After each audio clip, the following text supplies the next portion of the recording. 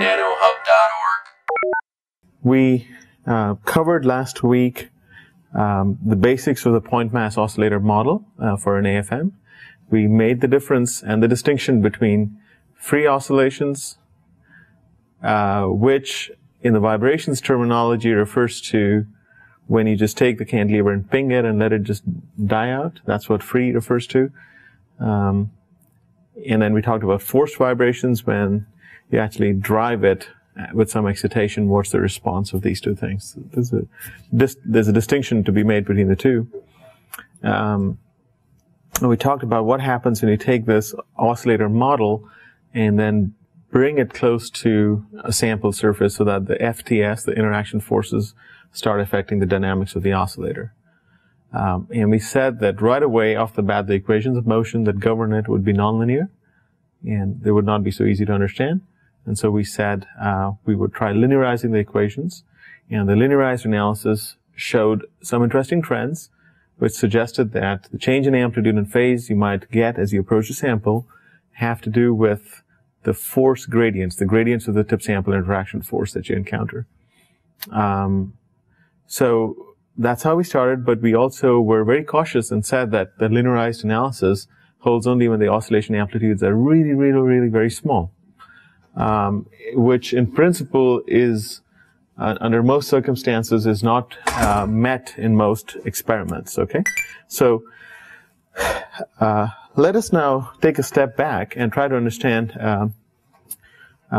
what we are trying to do today. One of the first things that happens when you do tapping mode AFM, right, is you take a cantilever, as shown here on the top, far from a sample, and you do what's called a tuning curve, which is you just sweep the drive frequency across resonance, locate the resonance frequency, and you get an initial amplitude A in it and initial phase phi in it. Okay. Now, in the literature, you'll often see this referred to as free amplitude and free phase, because in the AFM literature, free they refer to as when it's not interacting with the sample. But since we're trying to do this rather holistically within, vibrations theory, in vibrations theory, free refers to a different thing. It refers to when you just ping it and let it die out naturally. That's what free vibrations refers to. So we won't mix it, and we'll just call this the initial amplitude A in it, initial phase phi in it. And you approach a sample, as you do, what happens is the amplitude and phase would change to a value A and phi. Okay? So the approach curve refers to the process shown in blue, where once you have chosen once you have done a tuning curve, chosen the resonance frequency, gotten an initial amplitude, initial phase, you approach a sample.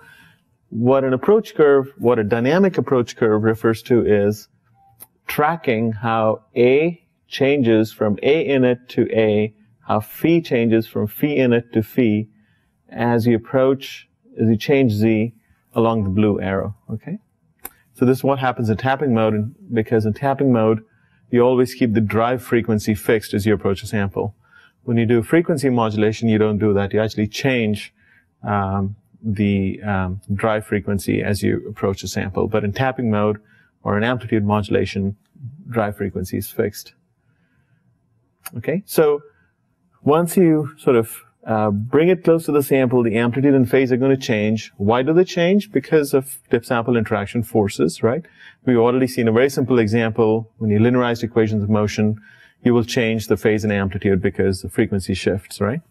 So that's why the amplitude and phase would change. And as you scan a sample, what the controller tries to do is tries to move the base of the cantilever, whose locus is shown in red. It tries to move the base of the cantilever up and down in order to keep the amplitude, the observed amplitude, constant, right? So it uses the amplitude signal as a feedback, as a controlled feedback, scans over the sample. So in principle, as you scan over the sample, what's going to happen is when you hit like an edge, as shown here, the controller is going to have some transients, right? It's trying to maintain a constant amplitude, but what happens is it feels this object and it sees that the amplitude is starting to change. You need to give the controller some time to compensate for the changed amplitude and move the base of the cantilever up.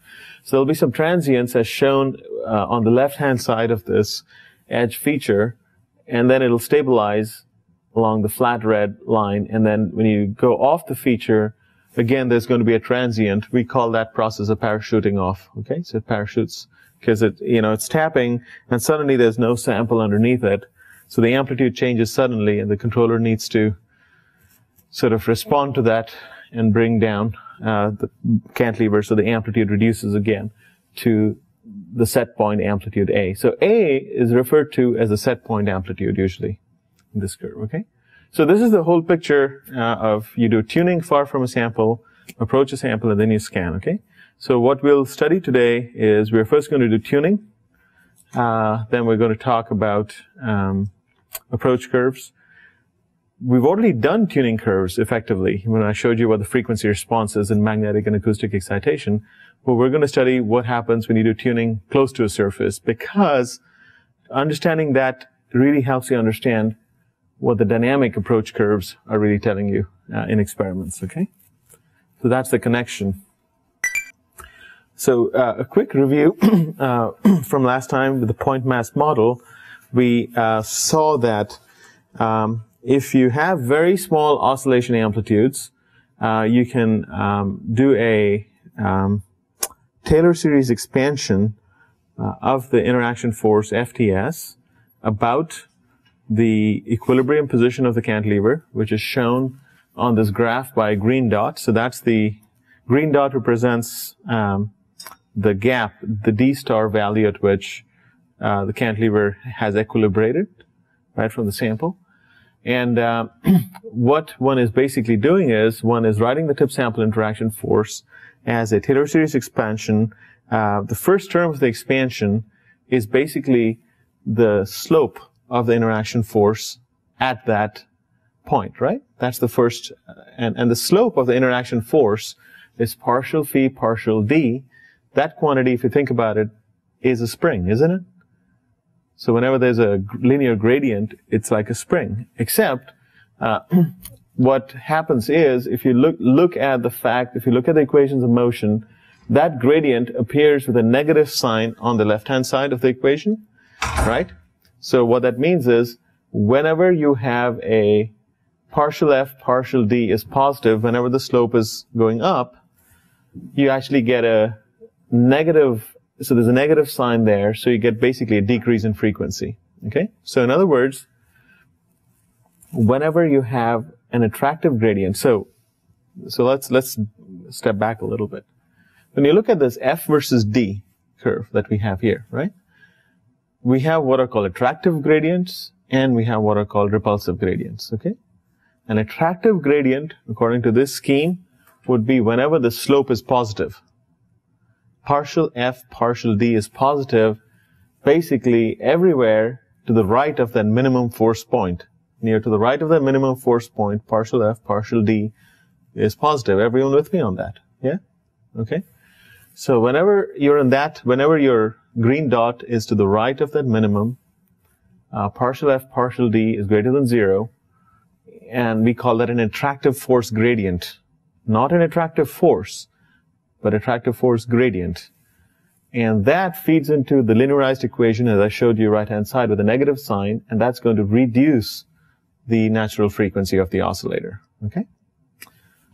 When you bring the cantilever, the blue dot, very, very close to the surface, so that the green dot is now to the left of the minimum point in this force, partial f partial d becomes negative, correct? So to the left of the minimum, the slope is negative.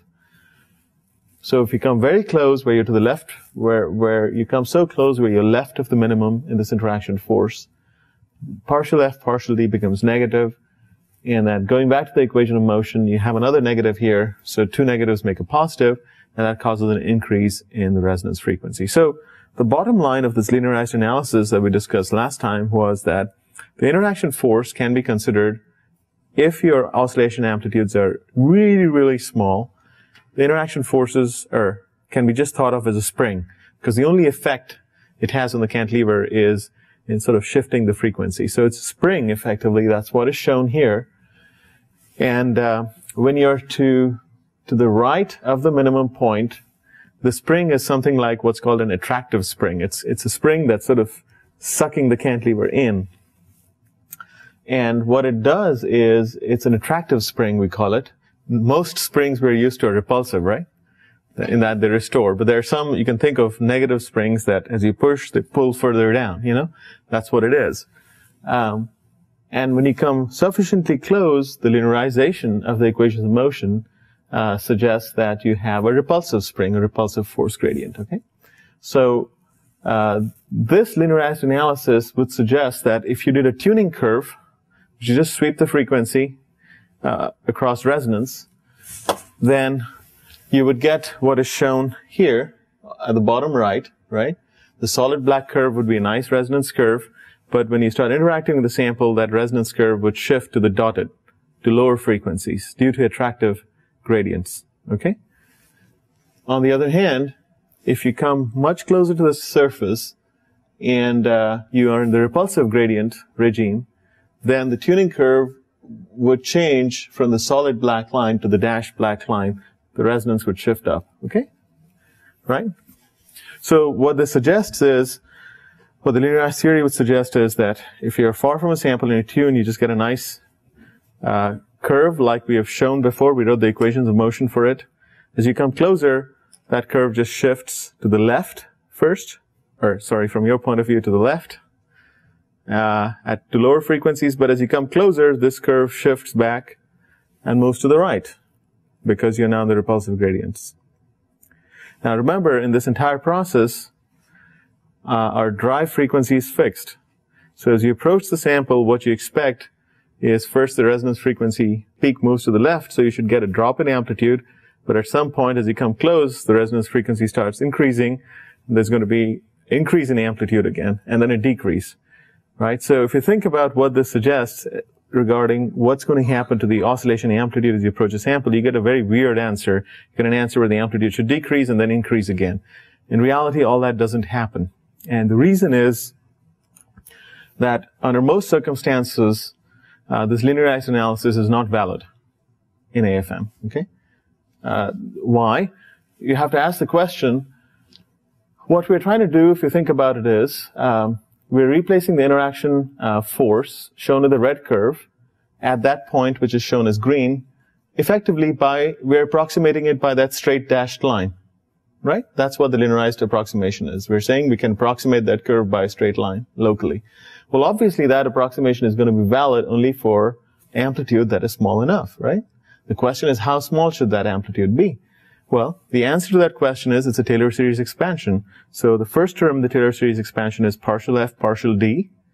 The second term is the second derivative, i.e. the curvature of this curve. So you can show that in order for the straight line to very well represent the interaction forces as it oscillates, you need the oscillation amplitude to be much smaller than the slope of the interaction force at that point, so the slope of the curve, divided by the curvature of the curve at that point. Okay? In practice, this amounts to oscillation amplitudes of about, it depends, maybe an angstrom or less, which is basically, most of us are not able to do this. Okay? So, which is why simple linearized analysis gives a very nice idea, but what you predict from it is not what you see in experiments. Here's an example of how it actually behaves. So remember, the linearized analysis just simply says that as you approach a sample and you do tuning curves, as you approach a sample, the resonance frequency, the response remains like this, but it just shifts left and right. In reality, this is what happens. This is an example where you're oscillating a cantilever on a graphite surface, and you're sweeping the frequency.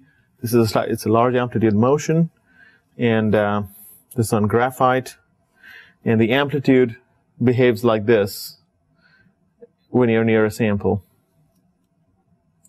Whereas when you're far from a sample, it behaves like shown by the solid black curve, which is the sort of the peak in the background. You see that? There's a peak in the background. That's the curve, the tuning curve you get as you sweep back and forth when you're far from a sample. When you're closer to the sample, about 100 nanometers close to the sample, or actually 80 nanometers. By the way, this amplitude is peak-to-peak amplitude, so the real amplitude is half, okay? So when you're about 80 nanometers from the sample and you sweep the resonance frequency, the drive frequency across resonance, you get this behavior, right? You get this interesting, two things you observe is there's like a truncation of this peak, original peak gets sort of truncated in some way. And the second thing you notice is as you sweep up, you get a very different response as when you sweep down. And this is where the nonlinear nature of this really comes in. And you actually see it very nicely in the phase. When you look at the phase, what happens is, at the same points where the amplitudes jump up and down when you sweep up and down, the phase also jumps up and down. This is what happens.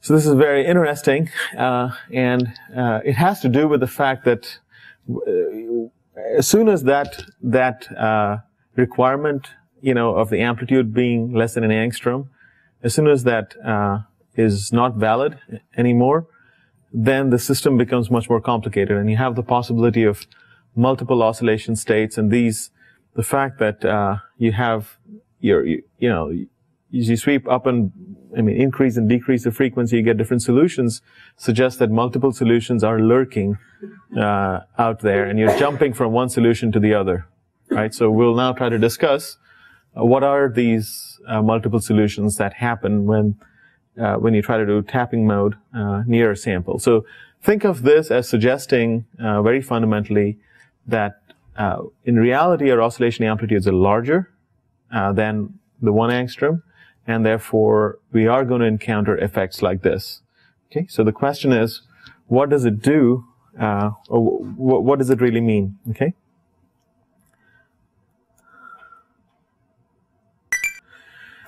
Okay, so this is a summary of what I'm trying to present here today. Okay, on the left column is the linear approximation. The middle column is when the amplitude of oscillation is slightly larger, and on the rightmost column is when it's the largest of the three cases. Okay, so what we're looking at is simply, let's say the cantilever is at some fixed distance from a sample, but close enough where there's an interaction now.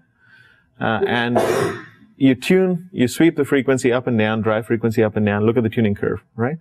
So I'm just looking at what is happening to the tuning curve as you increase the oscillation amplitude. So if your oscillation amplitude is an angstrom, we know what you see is there, right? i.e., if your oscillation amplitude, as shown by the green bar, if it's small enough, then you can see that it's reasonable to represent the interaction force by just a gradient, by a straight line, right? So your approximation will be right, linear approximation, and your response will be as shown here. You get a resonance peak exactly at omega 0, right?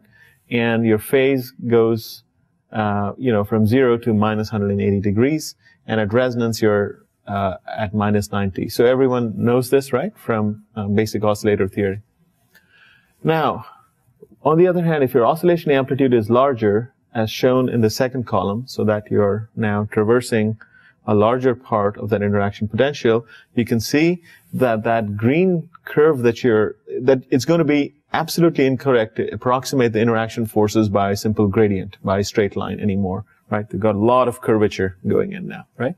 So you cannot approximate it by a straight line. By the way, in air, on normal surfaces like mica and such,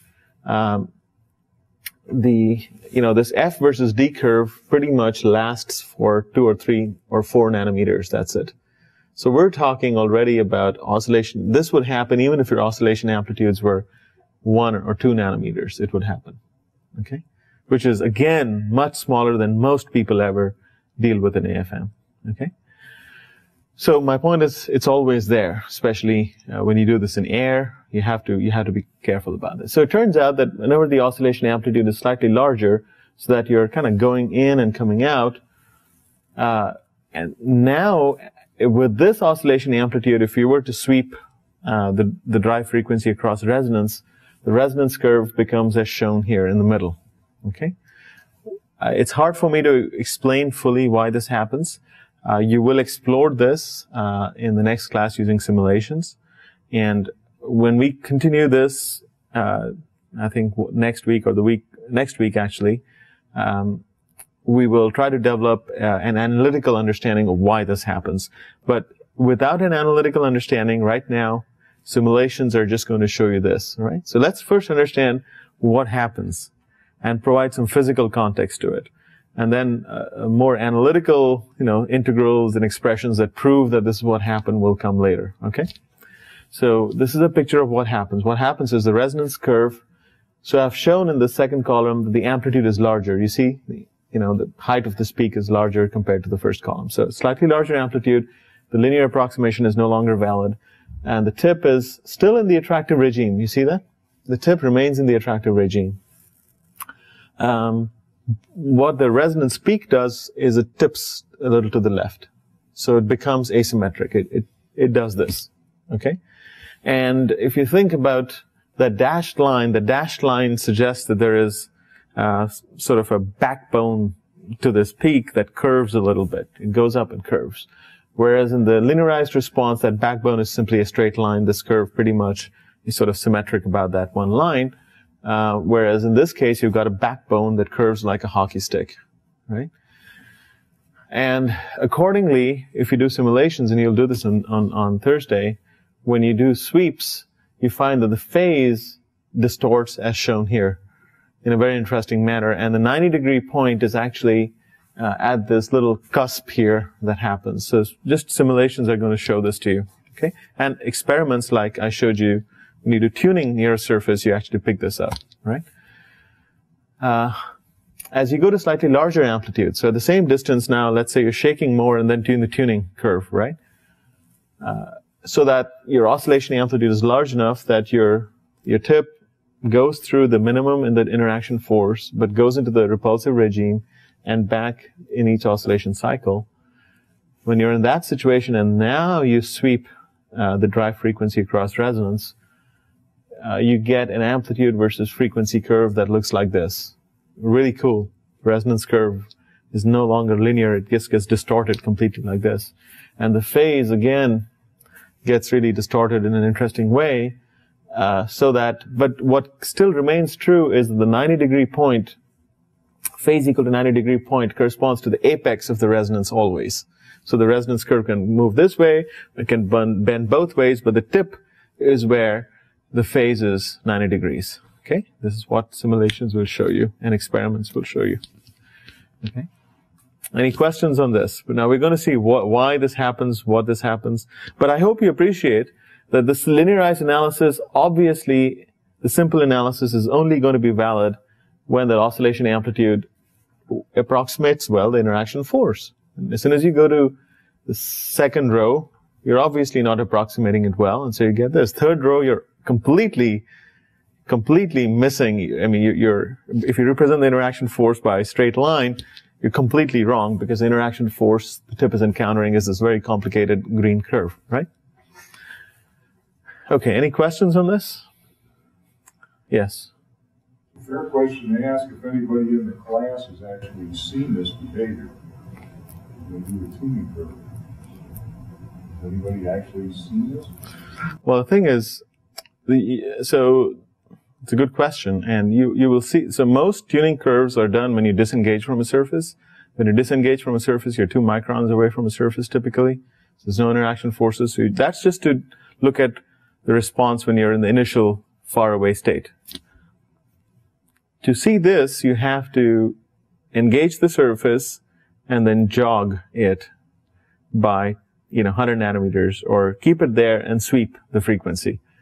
This is not something that, most AFMs, I mean, you have to send an email to the manufacturer, tell them, I want to do this, and they'll say, well, disable this or enable that, and then you can do it. It's a special function. So we're not suggesting you do this, but the reason we're showing you this is because understanding this is actually key to understanding what happens to the amplitude and phase when you approach a sample, which is what everybody does, which is the dynamic approach curve. You don't understand dynamic approach curve well enough if you don't understand this. That's the connection. So you wouldn't, experimentally do tuning curves really so close to the surface, but this really helps understand what's going on. Okay? In particular, I want to highlight 2 important things. I do want to highlight the fact that what can end up happening is, so for example, you can actually have situations, number one, where at a given frequency, there can be two oscillation amplitudes. You see this? So I can take, depending on the drive frequency, I can take a drive frequency somewhere here, but I look up and there are more than one amplitudes possible for a given drive frequency. So that certainly suggests that you have the possibility of multiple oscillation states going on.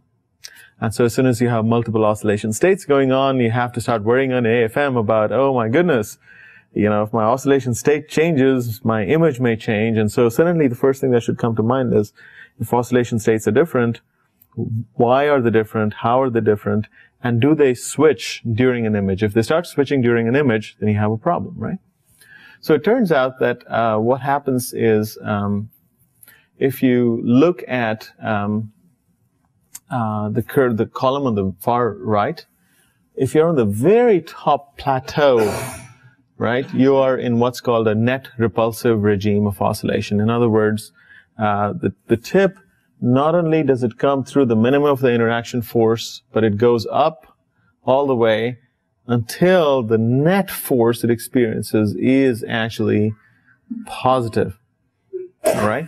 That's what happens in the very top here. At any other place that where you might be, you're actually at a situation where, as the tip oscillates, the net interaction force encountered is actually attractive. Okay? So, again, the reasons for this will only become clear when you do the analytical part. So we have to do some integrals and some approximations to really see how this happens, okay? So there's a separate class on the analytical approaches to this, okay? So the key part I'm trying to say is that the different solutions you might get here reflect two kinds of oscillation states. One oscillation state where you're oscillating at large enough amplitude that you go to the minimum of the interaction force and actually go deep enough into the repulsive state, where then you have a net repulsive interaction. And the second state of oscillation where you oscillate so that you have a net attractive oscillation state. So these are the two main oscillation states that are represented in these multi-valued curves, okay? So usually the, one branch of it is what we call net repulsive, another branch is net attractive, okay? So let us see how this plays a role. Okay, so it's actually important to try and understand why this happens. So here I'm going to give you a physical reason. Maybe it helps you understand why these curves, if you don't have a background in nonlinear oscillations, why do these curves bend due to nonlinear interaction forces, okay? Would that be a fair thing to look into, just to provide some background as to why you should expect them to bend either way? Okay. One way to understand this is looking at it from potential energy of an oscillator, okay? So, the cantilever itself is like a spring, right? It's the point mass model, right? So its potential energy is going to be 1/2 kx squared. It's a quadratic potential, right? So what is shown here at the bottom is the potential energy of the cantilever at some distance z from the sample. So you're at a distance z, and as you bend the cantilever from that equilibrium position, its potential energy increases quadratically from the equilibrium position, right? So you have that. However, you also have another source of potential energy, which is the tip sample interaction forces, because you have conservative interaction forces. So conservative interaction forces means there's a potential energy associated with it. That potential energy is shown on the top. Okay, so the total potential energy of the system is going to be the sum of those two, right? The tip sample interaction potential energy and the cantilever potential energy. So what you have is the net potential energy landscape is due to this quadratic in the interaction force and this nonlinear potential energy due to tip sample interaction. You're adding the two together. And the addition gives you the total potential energy, okay? So under most circumstances, when you add the two together, the potential energy looks a bit like what is shown on the top right, okay? On the top right, you see that the cantilever is located at a distance about 5 nanometers, which is where there's a minimum, right, of this potential energy. And locally, potential energy goes quadratically. But as the oscillations on the left side approach the sample is on the left side, you get an additional term due to the potential energy of the van der Waals and the repulsive interaction. So that on the left side of this potential landscape, you're distorting the quadratic potential well by the potential well of the tip sample interactions. Do you guys see that? This is the top right curve. It's not a pure quadratic anymore. It's basically, I'm superposing, I'm adding these two. Okay? Now, you can imagine that depending, the resulting potential energy landscape depends on the original Z, right? So if the quadratic potential well is located far off to the right and you superpose it, that's what you get on the top right. On the other hand, if the quadratic potential well is brought closer, if the center of it is brought closer, as shown here, you could get a picture like this, right? So you can see that depending on how far the Z is, the overall potential energy picture depends, okay? So, under most circumstances, when you do dynamic AFM, you're in a situation shown on the top right. You're far enough away where the effect of the interaction potential well is to simply distort, the potential energy function from a pure quadratic. When you come very close, you get two minima, which corresponds to the fact that you can have the tip that can either be stuck into the sample or away from it. So each minimum of a potential energy is an equilibrium position, right? But we won't concern ourselves with the bottom right figure because that's not what typically happens. You need dynamic AFM. You're far enough from a sample where you're talking of a fundamental quadratic energy landscape due to the cantilever and a distortion on the left side due to the tip sample interaction potential. Okay? So, this is the total number. Okay? So here's what we're going to do. On the top left is interaction potential where we have plotted total energy of the system versus D, tip sample gap effectively. Okay? And we're first going to look at free oscillations, then we're going to look at forced oscillations. Okay? So here's what the nice thing of doing a potential energy function is, we just need to imagine a ball rolling in this landscape, right? And what we're going to do is ask the question, when we do the free oscillations, we're going to ask the question, how does the frequency of this ball, frequency of oscillation of this ball, depend on the oscillation amplitude of this ball? Okay? And it's going to be a simple discussion, but it's relevant to the overall scope. So you can imagine that if you let's forget about this one. Let's go to the other one, okay? Okay, so let's say you place a ball in this potential well and just let it go, right? It's going to oscillate with some amplitude and some frequency, correct? So what I've plotted here on the top right is simply I'm recording what amplitude it oscillates with and what frequency it's going to oscillate with, okay? It's relevant. Then I move the ball up a little further and let it roll, right? Amplitude has become larger, correct? What happens to the frequency? So if I have a quadratic well and I take a ball and let it roll, it's got a frequency. If I let it roll with a different amplitude, what happens to the frequency? Anyone know the answer?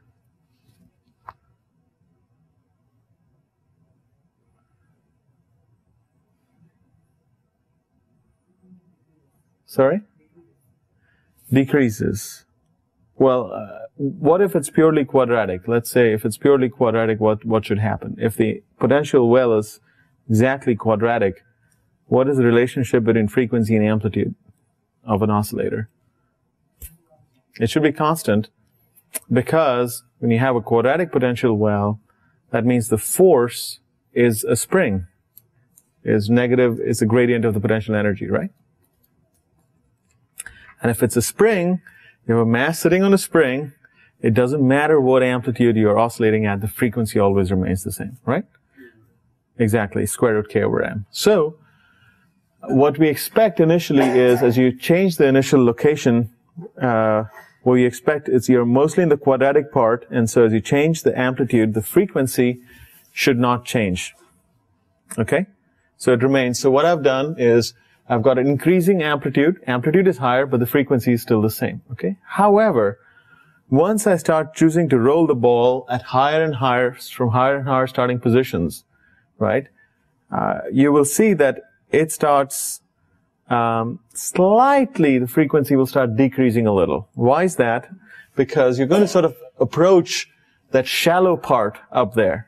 Once the amplitude oscillations become large enough, where the ball is being released from a shallower part up there, but the curvature has become different, what will happen is, you can imagine it's slower to roll off, and then it gathers speed, and, it's fine, but it's slow out here, right? Because it's shallower. So the frequency goes down. So what you start seeing is, because of the tip-sample interaction potential, as you increase amplitude of oscillation, the frequency starts changing. On the other hand, so the frequency starts decreasing as you increase the amplitude. However, if you go back up and start choosing the ball to start rolling from up there in the steep part, you get a flip, right? What's going to happen is you got a very sharp potential. So the ball is going to accelerate very fast and actually going to quicken during the entire process, right? Because it's now sitting on a much sharper slope, a slope that's much sharper than the quadratic would suggest. So it goes faster now. So you have an interesting situation where if you start releasing the ball from there, the amplitude becomes larger and the frequency starts increasing. And you have this interesting behavior. Okay? So very simple thing. You just got a cantilever separated from a surface. And if you just release this, ping it, and just study how the amplitude is connected to the frequency, this is what's going to happen. Hopefully the potential energy landscape gives you a physical intuition why it would happen, because it's easier to sort of visualize balls rolling on a landscape, right? This is very interesting. So you guys agree that what you have is the natural frequency of the oscillator depends on the amplitude. So as you increase amplitude, initially there's no change in frequency, but as the amplitude becomes larger, the frequency decreases due to the attractive forces.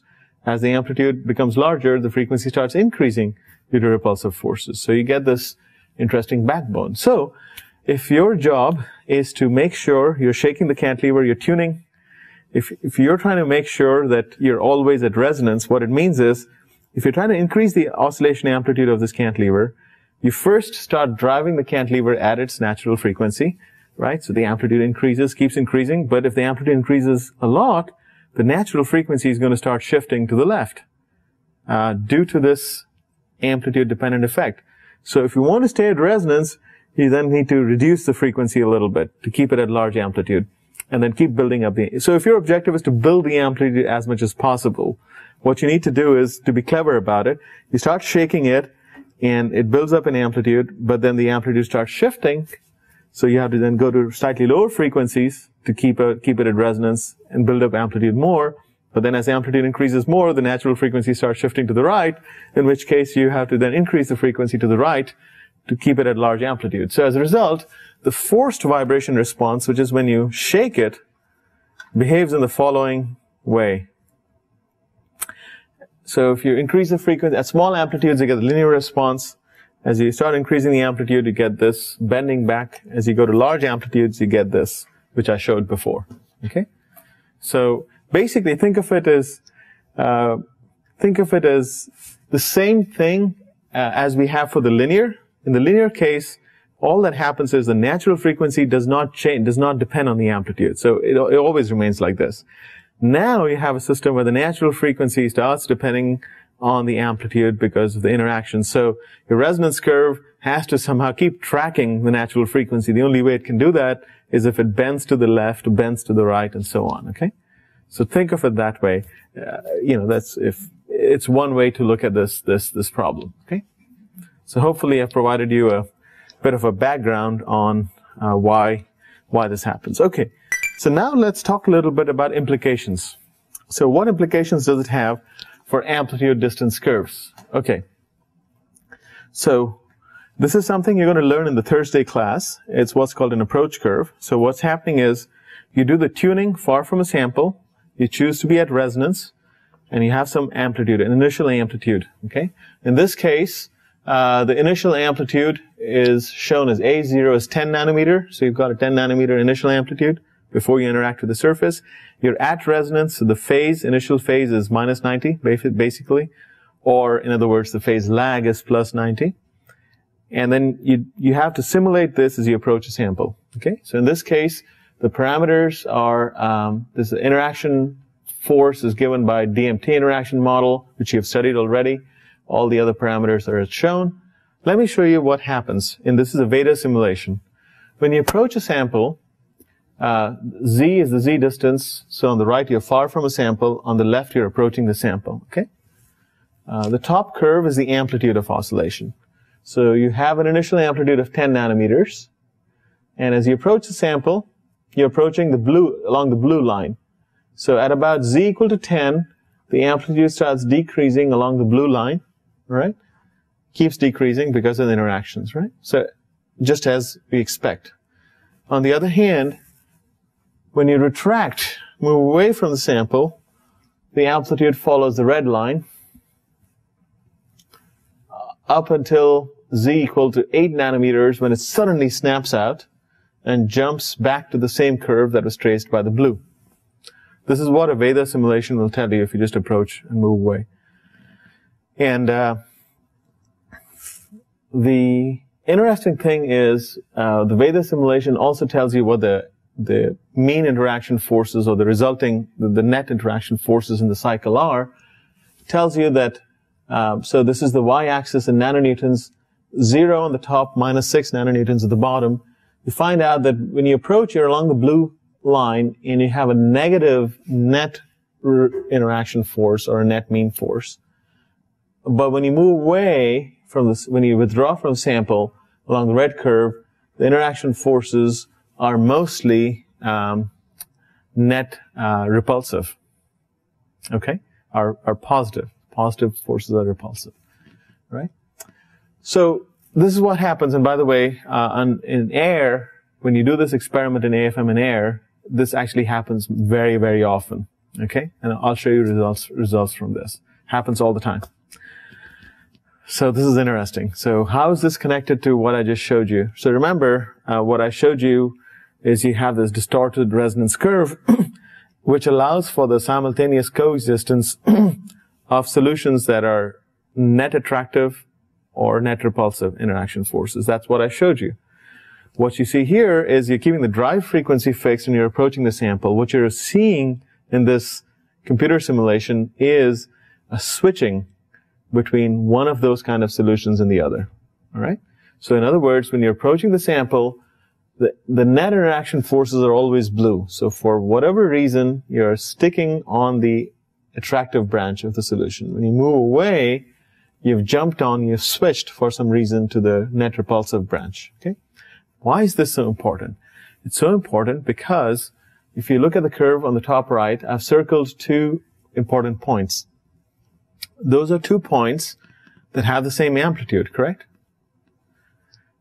But they're at different Z's, right?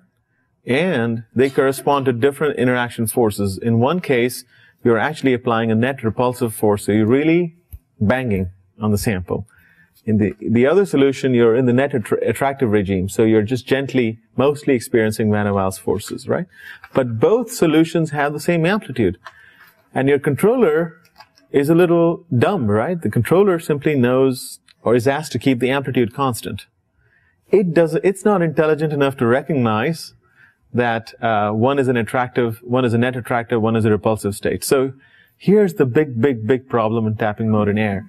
The problem is that as you're scanning the sample, if during a scan, if you switch from one state to the other, and it can happen because the controller, all it sees is the amplitude. So you can imagine you're scanning in the attractive state happily, but for some reason you've hit an object and there are transients, the controller has some noise, there's some feedback noise in the system, there's different kinds of noises, and it gets tricked, and it switches to the other state, which happens to have the same amplitude, and after all it's asked to do is maintain a constant amplitude. So, it's going along happily maintaining a constant amplitude. It hits an object, it gets perturbed, it doesn't know where to go, and it says, oh, that's the amplitude I need to go to, goes back to that amplitude, and lo and behold, it's not the same state of oscillation as it was before, even though it's the same amplitude. it's moved from either a net repulsive to a net attractive, right?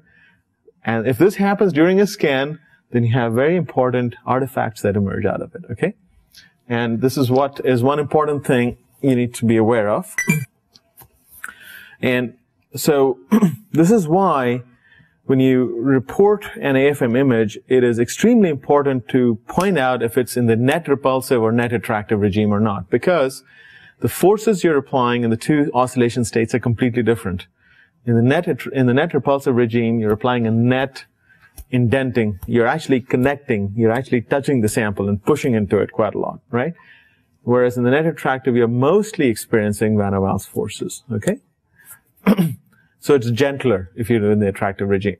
Now, why it's important is because the very height of any object you're measuring is going to depend on how much force you apply, doesn't it? Right? So if you're going to apply an attractive force, a net attractive force, what do you think is going to happen to the height of the object that you observe? So if you have a net attractive force, so you all know about the tides in the oceans, right? Why do they happen? It's the gravitational pull, isn't it? Right? That causes surface to rise up a little bit. So what will happen if there's a net attractive force between the tip and the sample is you expect actually the material to be pulled up gently a little, net. Right?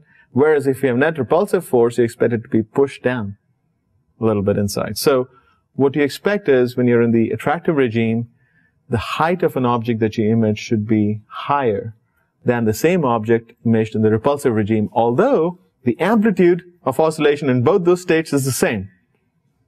But same object can be measured higher or lower depending on what state you're in. That's why it's extremely important when you report an image to point out, are you in the attractive or repulsive regime?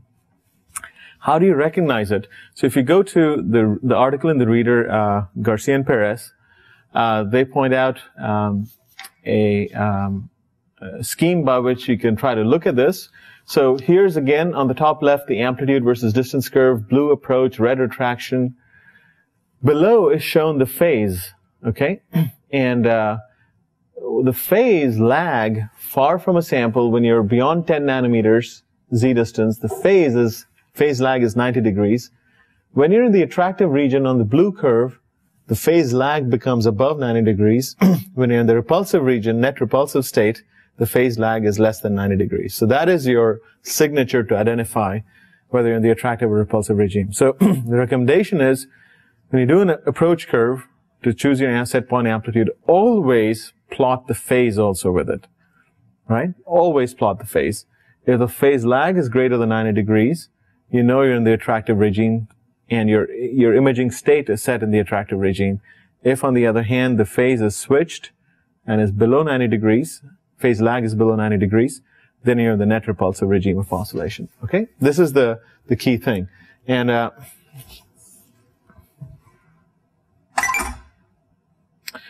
here are some experimental examples of why this is so important. I'm showing you a couple of examples again from Garcia and Perez's review article. So this was an experiment where these were indium quantum dot samples, and this is a hard sample. I'll show you another example of the soft sample. The top is an amplitude versus Z curve, A versus Z curve, right?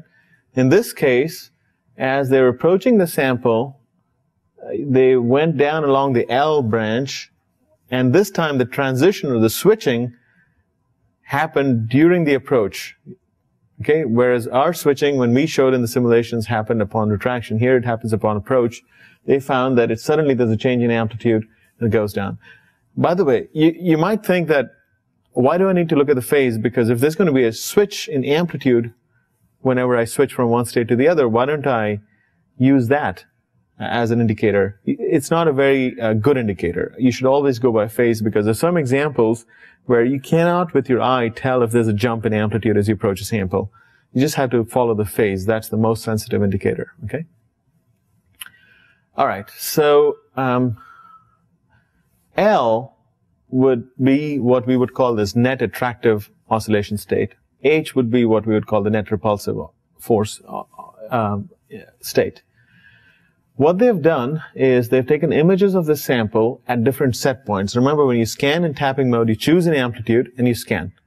If you were doing the experiment, what amplitude would you choose? Well, you have huge variety of amplitudes to choose, right? You can choose 18 nanometers, 12, 9, 6. Who's stopping you? No one's stopping you, right? You can choose anything. And then the controller is simply going to make sure the amplitude remains constant. However, out of the 3 dashed lines, one choice is not a wise one. The other 2 choices are wiser. Why is that? The not so wise choice is the one in the middle, because when you choose that set point amplitude, the simple amplitude distance curve tells you that there are 2 z's at which you have the same amplitude. One corresponding to a net attractive, one corresponding to a net repulsive state. So that's not a wise choice, because as you're scanning, if your controller can get confused. 2 states that have the same oscillate, 2 z distances with the same amplitude, right? You don't want that to happen. You want this amplitude versus z curve to be monotonic, right? Just one value for every, but you don't get that. So here are images taken at L, at the topmost set point of 16 nanometers. That's the image taken on the very top, right? Topography image, and you see that throughout the scan image, it stayed in the net attractive regime. Okay? And you know that because you've done the phase diagram and you know that that amplitude corresponds to attractive regime. So the top third of this image is taken in this attractive state. And the state did not switch during operation. The very bottom third is an image, topography image taken with 10 nanometers or 9.5 nanometer oscillation amplitude, which is the net repulsive, and it has not switched during the imaging state. So you get a nice image. Do you see that there's a difference in image quality between the top third and the bottom third? Which do you think is sharper? Top third or bottom third? Bottom third is a little sharper. So here's the other thing, that if you want to see profiles very nicely and shapes very nicely, you often need to be in the net repulsive, because if you're in the net attractive stage, you don't know how close you are, the tip comes to the sample. So whereas you touch the sample, you more precisely know what the topography is in some sense. So typically, again, it depends, because if it's a soft sample, you might crush it and you won't see anything. But for hard samples, being in the repulsive regime probably gives you a slightly better estimate of, topography. Okay? But when you choose an oscillation amplitude set point in the middle, see what happens. You see these streaks that happen? If you thought it was just normal topography, if you didn't realize that there are artifacts, you would take that image in the middle, and your conclusion would be that to the right of that dot, you have a black region. By the way, height, the color coding is according to height. So you would say that, oh, my sample has a black deep trench to the right of that dot, when in fact it's not there, because you change the oscillation amplitude, it disappears. So it has to be an artifact. So what is happening is, you've chosen an oscillation state where initially you are in the attractive regime, right? And then what happens is, as soon as you went over the bump, there was a perturbation and the controller got confused and it went into the repulsive state, which means it brought the Z down further, right? Pressing down further to get the same amplitude, right? So if the Z goes down further, it means, and remember, what you're rendering is the amount the Z had to go up and down to maintain the constant amplitude. You suddenly are creating this artifact of a darker, deeper region, when in fact all you have done is the Z is pushing down more, because the oscillation state is now in the repulsive regime. That's what happens. So just by looking at the topography image, if you start thinking of what is happening, don't think of it as an image. Think of it as up and down. What is the Z piezo doing up and down to make this happen? And it becomes perfectly clear what's going on. Okay? So at some point, when you stare at these things enough and you understand cantilever dynamics enough, you look at this image, you don't look at these images as images. You literally see the Z moving up and down and the cantilever oscillating. I mean, at some point, you won't look at these as images. You'll start imagining what the probe is really doing. Okay? So you'll learn a little more about this in the next class, but how do you switch between these states? How do you make sure you have more of repulsive, more of attractive? Soft levers and softer amplitude, smaller amplitudes tend to make the probe stay in the attractive regime most of the time, whereas larger amplitudes and or stiffer levers are more likely to get into the net repulsive regime. Okay? All right. Now, one more example, again taken from the reader. This is a soft sample. This is an antibody sitting on mica, and this antibody is interesting because its shape actually has a trilobed structure. All right, and again, they do an approach distance curve. There's a jump that happens. They choose three different. They choose on the top is an image taken with the net attractive regime of operation, right? Net attractive oscillation state, and the topography shows you the three lobes very nicely, right? B is the same taken with a lower set point, which corresponds to a switch where you're in the net repulsive regime of operation, and see what the topography looks like. Bashed it completely because it's net repulsive, so you're applying a net repulsive force on it, and the height is really reduced. It flattens pretty much this antibody.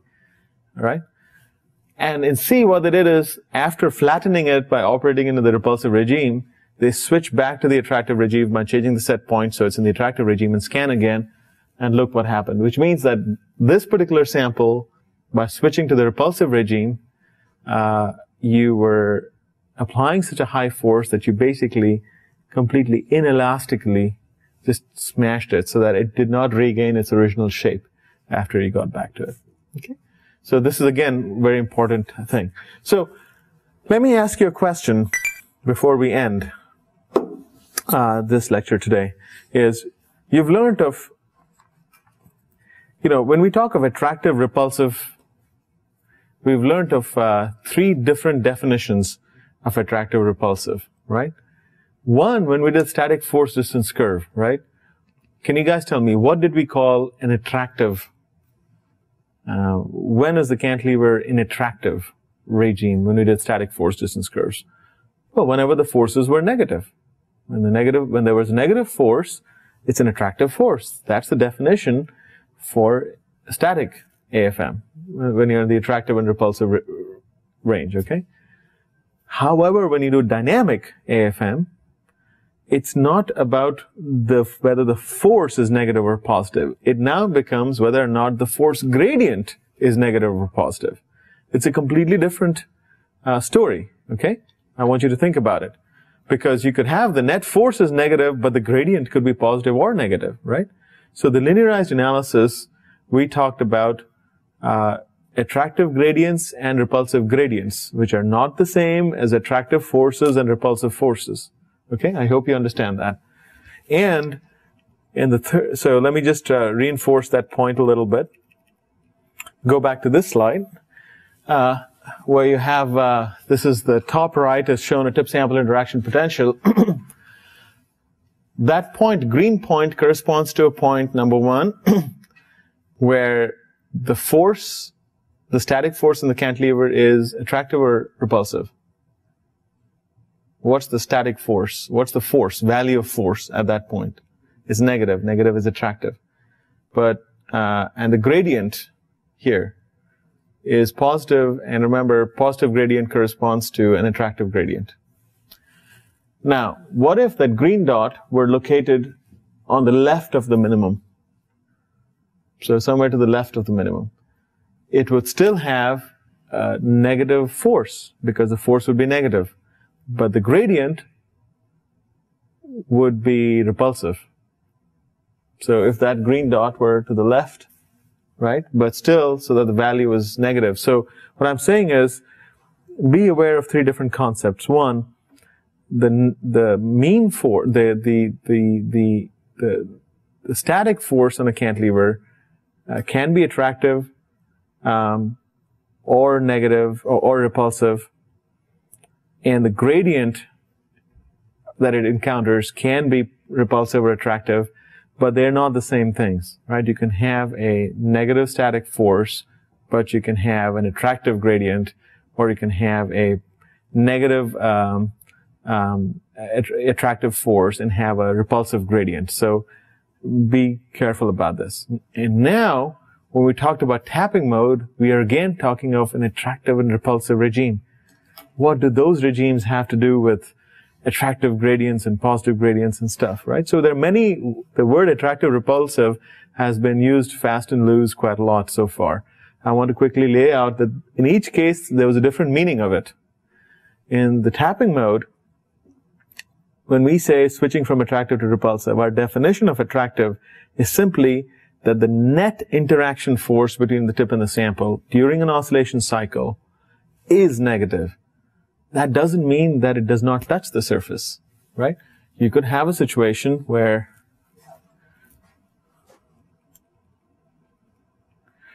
as shown on the right here, your oscillation could go down and actually the tip sample interaction force could become a little positive also. But so long as the net interaction force is negative, we would call that an attractive regime oscillation as far as tapping mode is concerned. Okay? So, the word attractive repulsive in each case has a different meaning, and you have to be aware. Don't just think it's attractive force, so it's in the attractive regime, so it's not touching the sample. It's not true. It's just the net, in tapping mode, it's just the net interaction force is going to be negative. So as long as it's mostly an attractive force and a little repulsive force, that's also okay. Okay? So these are very subtle, important differences. Right? So with that, we end. And for the next lecture, please bring your laptops along. We're going to do Veda simulations of these approach curves, look at these jumps, and see how you can minimize them and so on. So we'll do that in the next class. Okay? Thank you very much.